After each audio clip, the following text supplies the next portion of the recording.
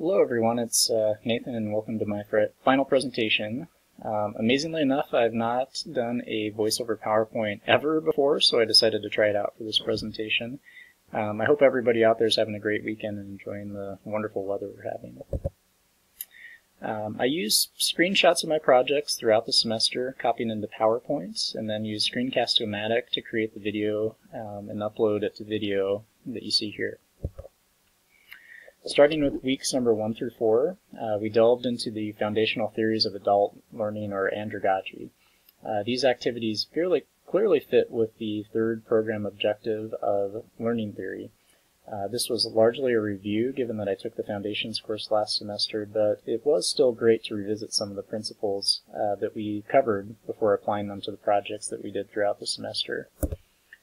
During these weeks, we learned more about ourselves, both as learners and as teachers. I found that I am, not surprisingly, a largely visual learner.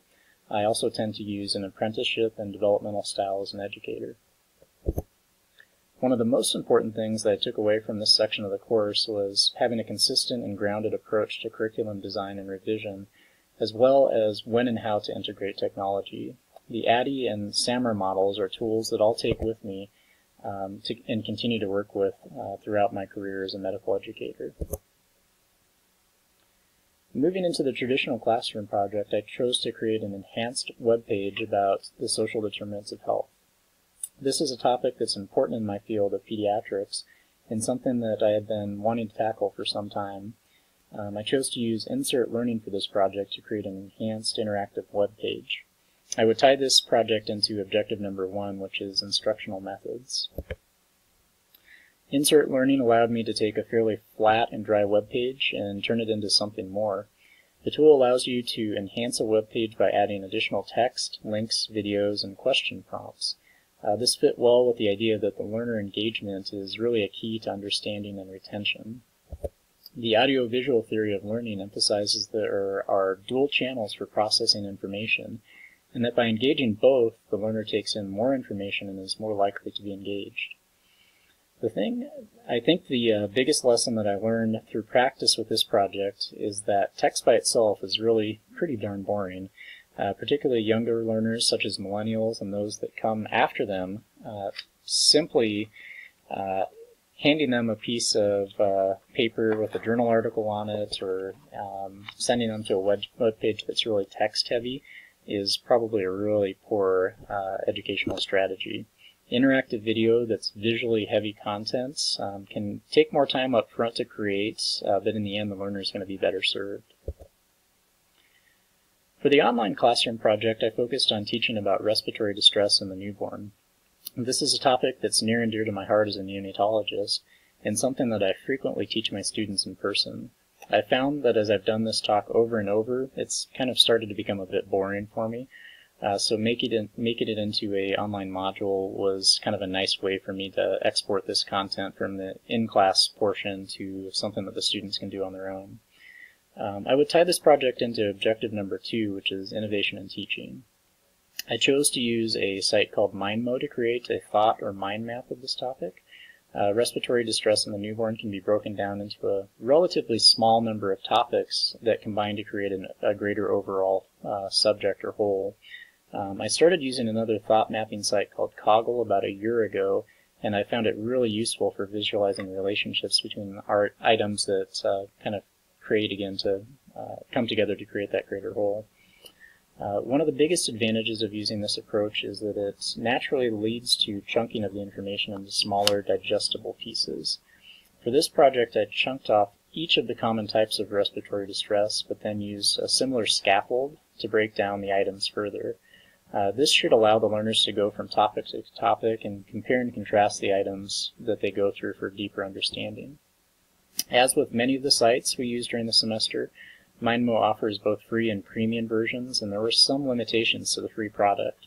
When I went back yesterday to take screenshots of my thought map for this presentation, I found that a couple of my picture links had broken, as they relied on external web content that had been taken down.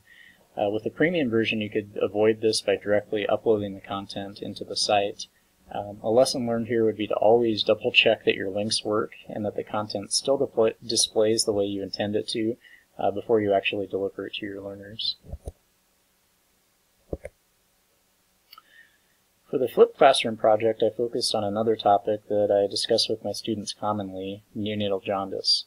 I ended up using GoFormative to create this project, but this was not my original plan. I'd been working with two of my partners on a grant-funded project to create a flipped classroom app for the past year or so. And I was actually hoping to submit a link to that project to create some new content about neonatal jaundice for this week's assignment.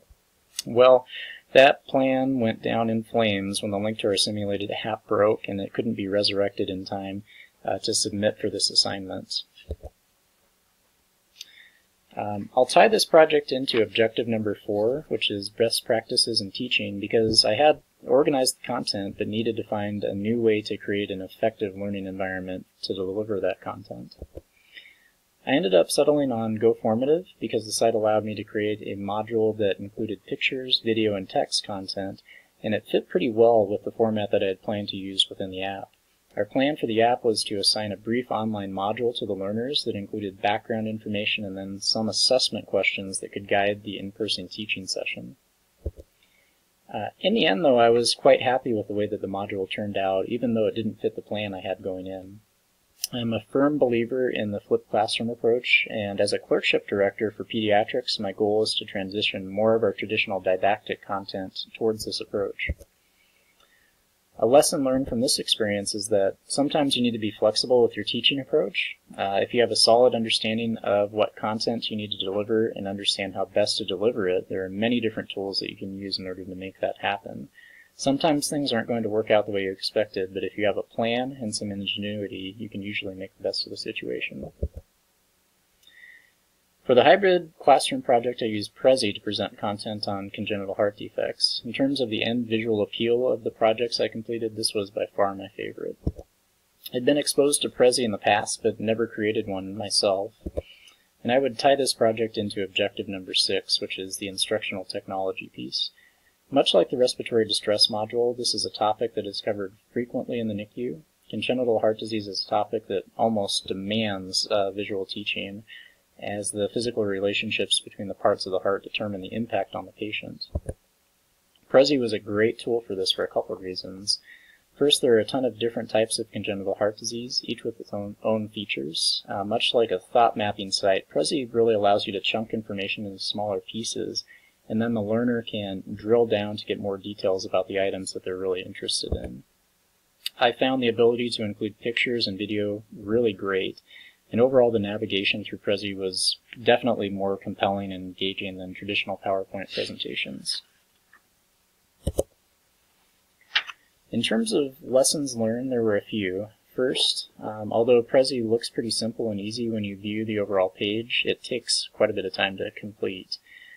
In the hybrid classroom, your challenge is to seamlessly integrate online and in-class portions. In order to do this, you really have to have a well-thought-out plan and understand where the technology is useful and where it really should just be left out.